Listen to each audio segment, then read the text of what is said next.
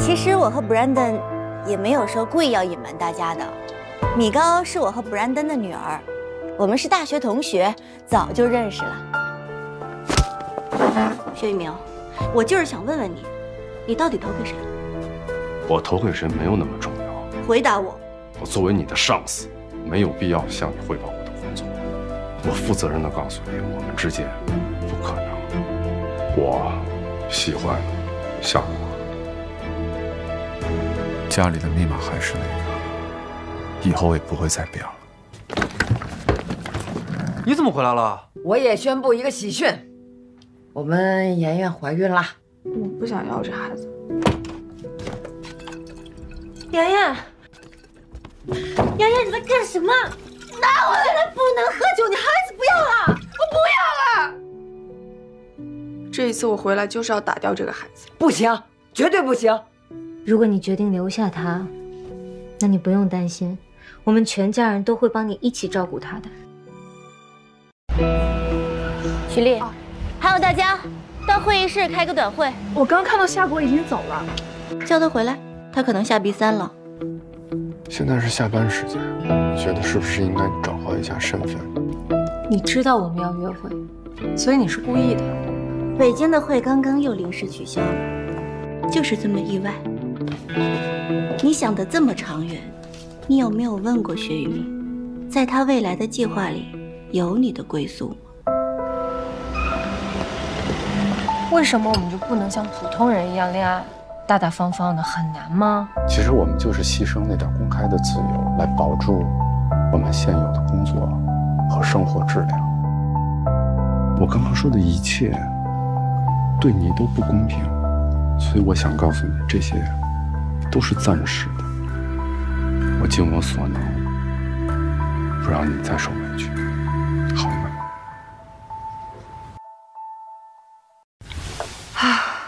怎么疼得这么厉害啊？老公，我不会是要生了吧？别怕，老公陪着你呢。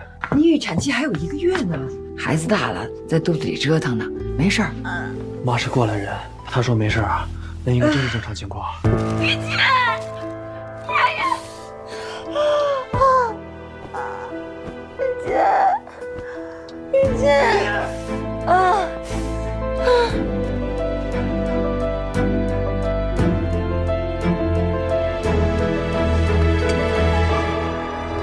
薛总为了他辞职，他还好意思下来吃饭？薛总对他也就是玩玩而已。薛总一走了之，就是为了找个借口把他给甩了。哦，对，我已经不是总经理了，所以以后不要再称呼我薛总，我就是来找我女朋友的。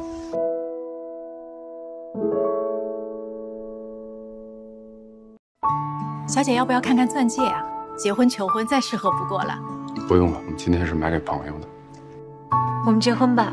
结婚不一定是情感的终点，伤害有的时候也是爱情的一种表达方式。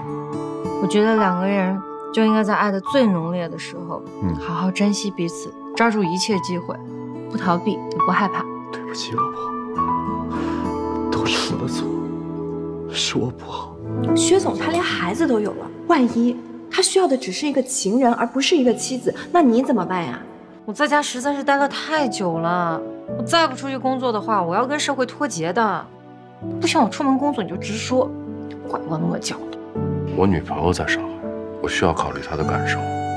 不是薛玉明，你什么时候开始被女人捆住手脚了？你是不是担心和女朋友异地恋，她不同意啊？我刚想跟你说，可能去不了了。去不了了？我要去趟新加坡。恭喜你，夏总监，才2年的时间，终于得偿所愿。我呢，对现在的生活很满意，我希望可以一直这样下去。我跟你一起去新加坡，异地恋它不靠谱。我是去工作的，我没有要跟你分开啊。薛雨明，我想问问你，在你的未来里有我吗？你有想过跟我结婚吗？我回答不了。有人说，得到的当下便是失去的开始。他查出这个病已经快1年了，一直不敢让我告诉你。你为什么要瞒着我？一姐姐，我把果果托付给你，我就放心了。他走之前跟我说，他是一个自私的母亲，但是这辈子他活得无怨，因为他做了自己想做的选择。如果一切还能重新选一次的话，你还是当时那个选择吗？你失恋了？我们每个人每一天都在做关于 A 或 B 的选择，不管怎么选，可能都不会太差，但也不必想得太好，一切皆有可能。当我们想好了下一段路程，也就可以好好和过去告别。我们分手吧。我想和过去的一切彻底告别，去挑战新的机会。咱们合伙吧。咱们人生观、价值观确实有很大区别。夏老板，这是你的店，你想怎么折腾就怎么折腾，其实和我没关系。我们既然选择了一起创业，我们就要有危机感，要想得多一点，看得远一点，不能放过任何机会，你明白吗？可是现在根本就不是什么创业的好时机，你何苦这样为难自己呢？再说这些，明天不要来上班了。果果，我喜欢你，你喜欢我吗？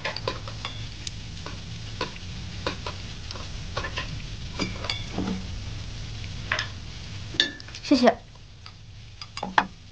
你现在可以告诉我，谁给你出的招？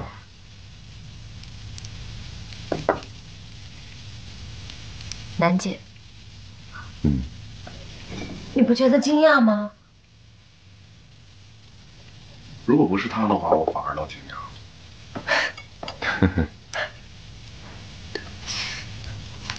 其实，楠姐对公司很有感情的，你们俩怎么就不能和平相处呢？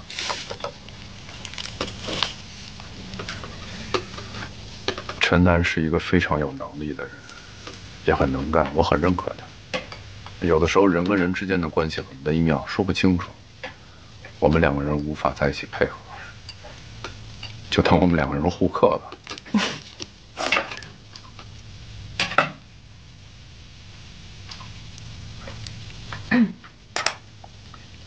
薛总，我们公司和 TNE 的第一个联名款已经正式投入生产了。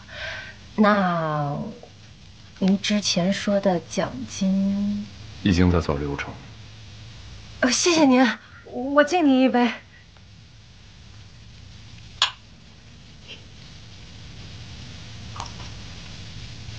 我来烤。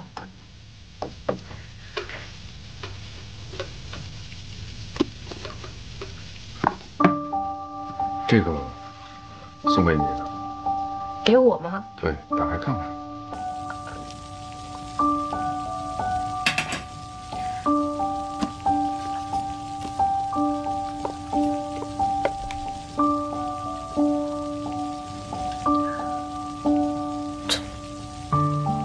你帮了我很多，也帮了公司很多，进步很快，所以我觉得这条项链配得上你，也希望你能喜欢。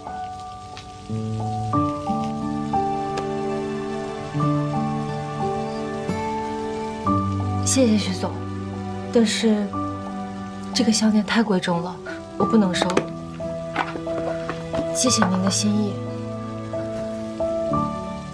这是我个人送你的，不会扣你奖金的。